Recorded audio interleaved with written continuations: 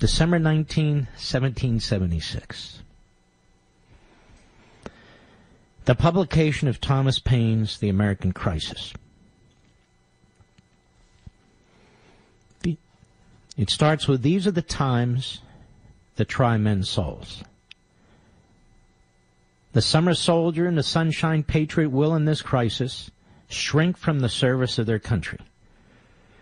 But he that stands now deserves the love and thanks of man and woman.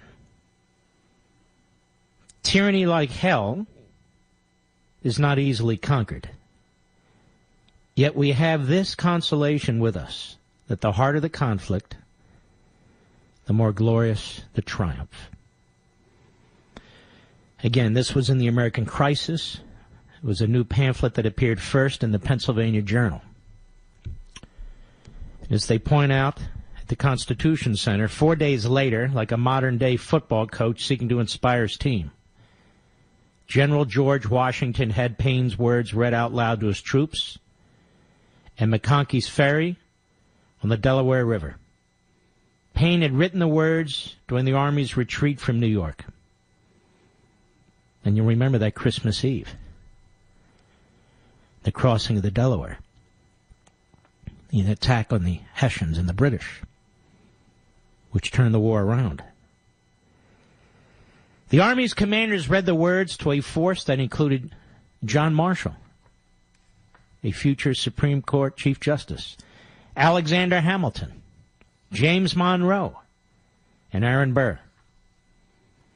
Washington was literally at a crossroads. His opponent, British General Howe, had offered pardons to local residents, and the re-enlistment period was ending for the volunteers in his army.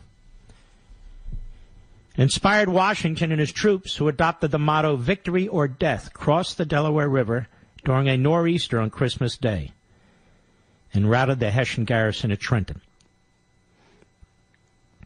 The much-needed victory galvanized the revolutionary forces and the Continental Congress. Troops decided to enlist again as Washington's forces won a second battle at Trenton and a key engagement in Princeton.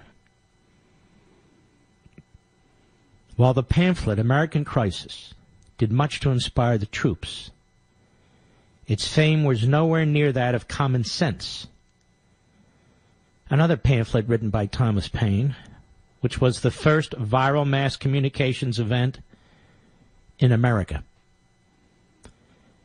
The first version of Common Sense went viral, in the current sense of the word, when it hit the cobblestone streets in Philadelphia on January 9, 1776. Common Sense sold 120,000 copies in its first 3 months. And by the end of the Revolution, 500,000 copies were sold. The estimated population of the colonies was 2.5 million. So about 20% of the colonists owned a copy of the revolutionary booklet. In current day sales, that would amount to about 60 million, not including overseas sales. Now, in the case of Common Sense,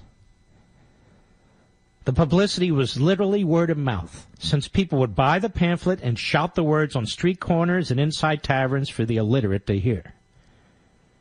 Paine was born and raised in England, and he'd been in Philadelphia for a little more than a year after getting a letter of recommendation from Benjamin Franklin. He published Common Sense anonymously, and its simple words made the case for the colony's separation from England in no uncertain terms. In his later years, Thomas Paine would become a controversial figure because of his writings on religion and his role in the French Revolution. And only a handful of people would eventually attend his funeral in 1809. President Thomas Jefferson had permitted Paine to return from France in his final years and wrote about the author in 1821. Jefferson wrote, "No writer has exceeded Paine in ease and familiarity of style, in perspicacity of expression, happiness of elucidation, and in simple and unassuming language," Jefferson said. In this he may be compared with Dr. Franklin, and indeed his Common Sense was, for a while, believed to have been written by Dr. Franklin and published under the borrowed name of Paine, who'd come over with him from England. December 19, 1776. These are the times that try men's souls. The summer soldier and the sunshine patriot will in this crisis shrink from the service of their country. But he that stands it now deserves the love and thanks of man and woman. And tyranny like hell is not easily conquered. Yet we have this consolation with us, that the harder the conflict, the more glorious the triumph. This is our history, ladies and gentlemen. And it's very, very important that we remember it. You're not going